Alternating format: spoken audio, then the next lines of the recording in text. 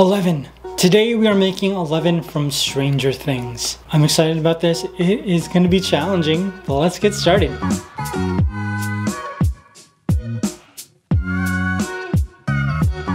Hey everyone, welcome back to Koala Pops. My name is Millie Bobby Brown and today we are making 11.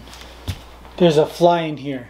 I saw it right now. I just saw it. So the new season of Stranger Things is coming out and I really want to celebrate. I'm so excited. It's been delayed for so long because of COVID. Now to celebrate, I'm creating an 11 cake, or I'm gonna try to. Let's see how close I can actually get to it looking like Millie Bobby Brown. The version of 11 that I'm gonna be creating is 11 from season 1. I love her look. It's so iconic. So let's get started.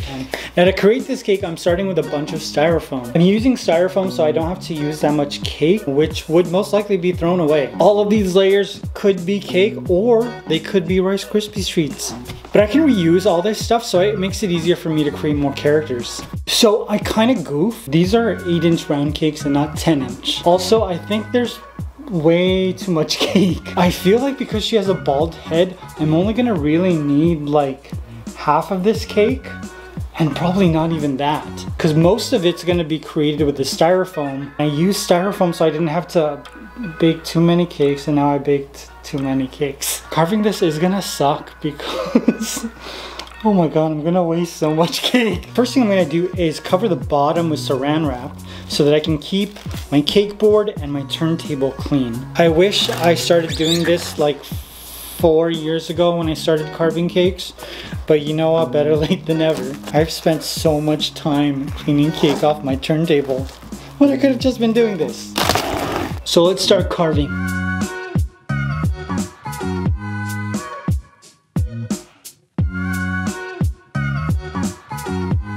Alright, so this is our cake so far. I didn't use a lot of the second layer, but I used a lot more than I thought I would. Now that I'm getting more comfortable with these face cakes, I realize that they don't really have to have any complex shape. It just needs to be simple so that you can do the rest with buttercream. So I'm using the cake to primarily create the back of her head. There's a lot of room in the front so that I can shape the rest of her face with buttercream. The next thing I'm going to do is give this a crumb coat and put it in the fridge to set up. Then I'm going to add my 11 skin tone buttercream. This is our 11 cake so far. Bloated, stung by a bee, 11. It doesn't look like her, but if you turn her to the side like that, I actually was able to create the silhouette that she has from this picture. I just need to start carving her actual face. The only thing I'm really worried about is that at some point it's gonna lose the symmetry and her mouth is gonna be crooked like Doctor Strange. But fingers crossed, I learned something from the Doctor Strange cake, hopefully. So let's start to carve. I'm anticipating like 4 days, maybe 3 weeks, who knows, I don't know. This is day 1.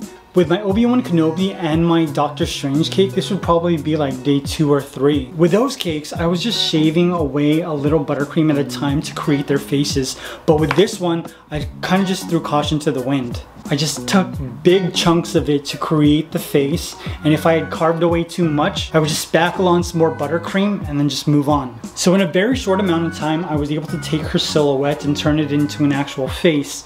It looks like a very generic person right now, but hopefully when I add the gumball eyes, it'll start to look like 11. So day 2 and 3 is really about refining all the shapes that I created yesterday. So I'm just gonna like smoothen out her cheeks, make sure that I get her nose just right and that her nostrils are not too big. But I'm gonna try to get all of the little nuances in her face. I'm also gonna add more buttercream to her forehead and the top of her head. It's not as rounded as I need it to be. So I wanna make sure I get the right shape. I also need to give her ears. That's what's wrong with it. I was like, what is wrong with the side? After her ears, I did my favorite part and added my gumball eyes. Just removed some cake and buttercream to create eye sockets, inserted my eyeballs, and then blended it into the rest of the cake with some buttercream and a paintbrush. So this is the 11 cake so far. I think it's the most accurately sculpted. Oh my god, this is some of my best work.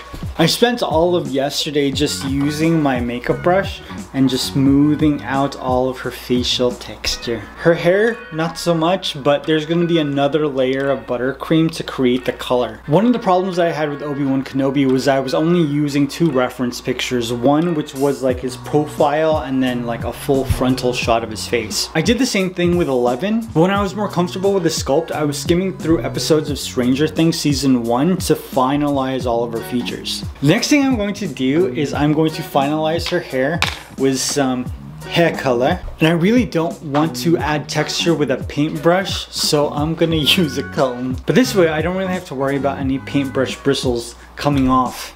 It's scary. Oh my gosh, imagine that getting caught in somebody's teeth. After that, it's all about adding luster dust to finalize my 11 look.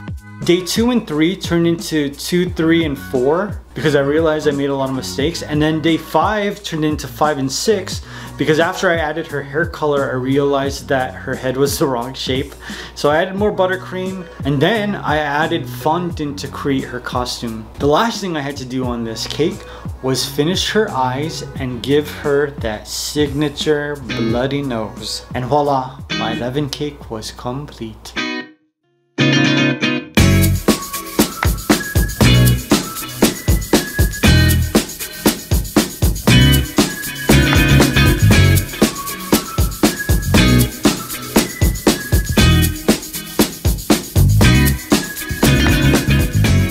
What do you think? Do you like it? I love it. Oh my gosh. This looks more like Millie Bobby Brown than my Obi-Wan Kenobi cake looks like Ewan McGregor. I can't, oh my gosh, I did that. Now one mistake that I made when making this cake is that 11's head is tilted down when she's making this face, but my cake is actually facing upwards. So I put fondant on my cake board and I cheated a little bit. Look at that. That way she's pointing down. I thought I was finished with this cake probably like 10 times and then I realized I had to do a lot more carving. From afar you can't really see it. You actually have to get really close. But there are parts of this cake where her skin is lighter. That's because after I finished adding the luster dust the first time, I realized there are places that I made mistakes on. And so I had to carve away some of the buttercream and then apply more luster dust, and it just looks blotchy. But the sculpt is correct. This cake took me so much time. After making it, I realized that I can't make as many as I want to. Originally, I was gonna be doing her. I wanted to do Homelander. Then I was gonna attempt Chris Pratt's beautiful face. But this cake took me a week longer than I expected it to take. So I'm gonna have to be really selective on the characters and the people that I want to turn into realistic face cakes. Oh my god, I did such a good job. Look at her nose, it looks so good. I'm excited that I made this cake and that I love the 4th season of Stranger Things. There's been so many times where I've made a cake, been very excited for the next season, and it just sucked. But Stranger Things 4 is amazing. The visual effects are movie quality and the writing is so good, even better than Obi-Wan. If you haven't already binged it, you need to get on that. I finished it in 4 days. The thing that I love is that they shave her head again. So Millie Bobby Brown sports this beautiful do in the 4th season as well. I'm curious, what character would you like to see me give a cake treatment next? And what did you think of Stranger Things 4? We've got 2 more episodes coming next month. Oh my god, I think somebody's gonna die of rabies of all things. But I hope not. I hope I'm wrong. I hope you guys enjoyed this. I love you. I will see you very soon. Bye.